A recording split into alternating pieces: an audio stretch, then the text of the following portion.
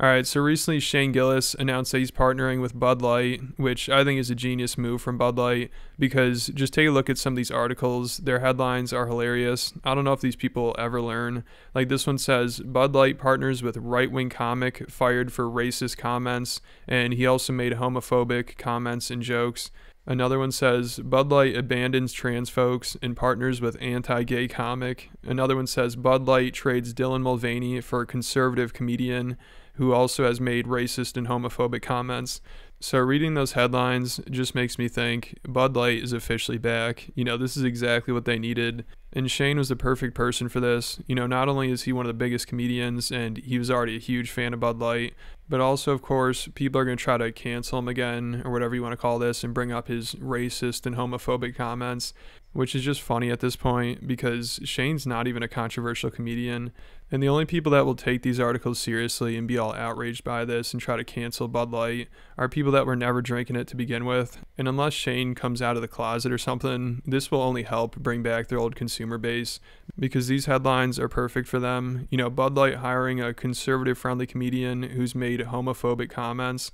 I mean, that's the exact opposite of Dylan Mulvaney. So the people that were boycotting over that, they're probably going to be like, oh shit, Bud Light's doing something right here. And I doubt Shane cares about the headlines. He's probably more worried about his comment section because, of course, people are going to be making gay jokes about it. And that's just what you expect. Nobody's really pissed that he partnered with them. People, they understand. Like, he's been drinking Bud Light the whole time. He never boycotted them. He's always been a fan.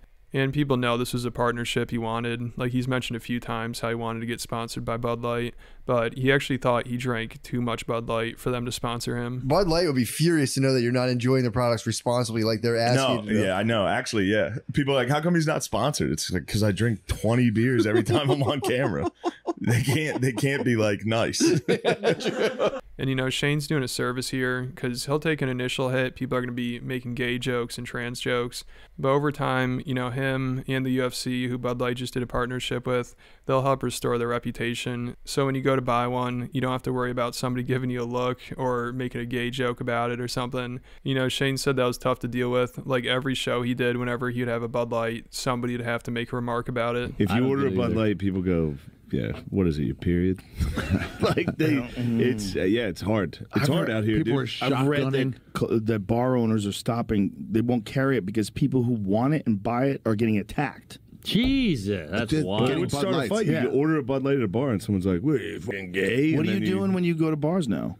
Dude, I stay in. Look at this. No one's gonna beat up somebody for supporting trans in New York.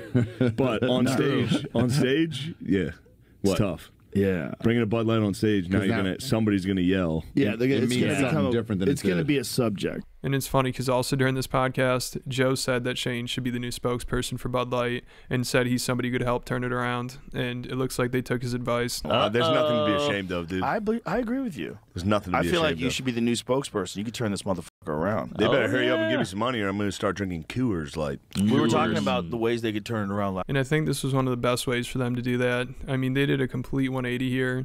Like, it's crazy. Just less than a year ago, they're getting canceled for being pro-trans and LGBTQ, and now they're getting canceled for being anti-trans and homophobic, which is a lot better for their brand. The whole Dylan Mulvaney thing was so stupid, because also after all that, she said that the response that Bud Light had to all the backlash was worse than not hiring a trans person at all, which again, I think only helps Bud Light, because Dylan's basically saying the way they handled the backlash only hurt the trans community. So now the people boycotting could look at it like, oh, Bud Light actually handled the backlash pretty well. And hiring Dylan ended up being bad for the trans community, so maybe they did the right thing here. And now with Shane Gillis and the UFC deal, I think it's safe to say the Bud Light boycott is over. I mean, the fact that they're sponsoring UFC, I'd say most of the fighters don't agree with any of the trans stuff. Like Sean Strickland, one of the biggest names in the UFC, this is what he has to say about it.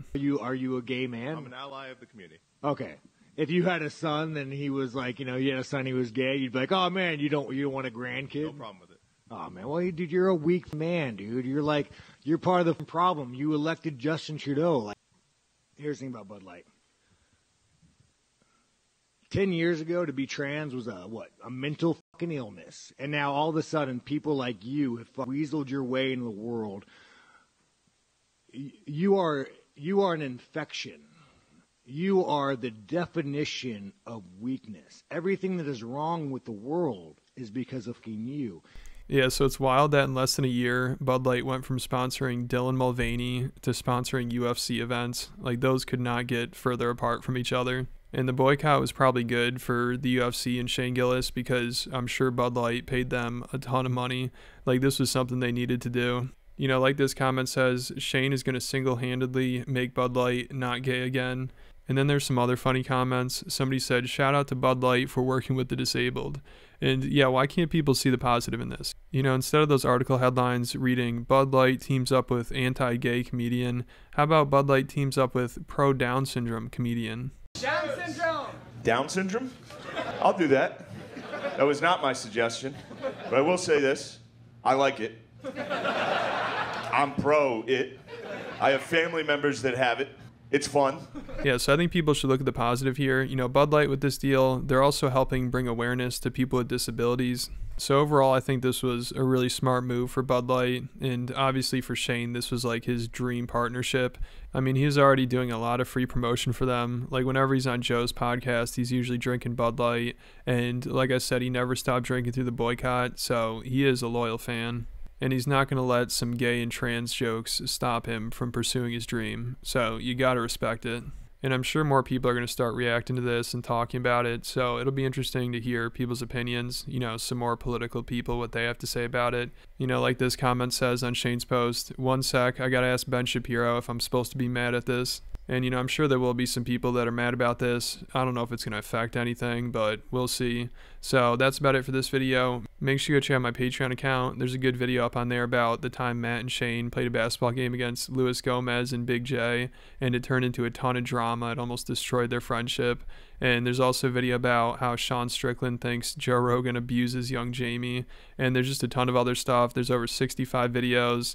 Most of them are over 20 minutes. And a lot of people say it's worth it. So if you're interested, make sure you go check it out. I'll put a link in the description. And then hit the like button, hit the subscribe button, and I'll catch you at the next video.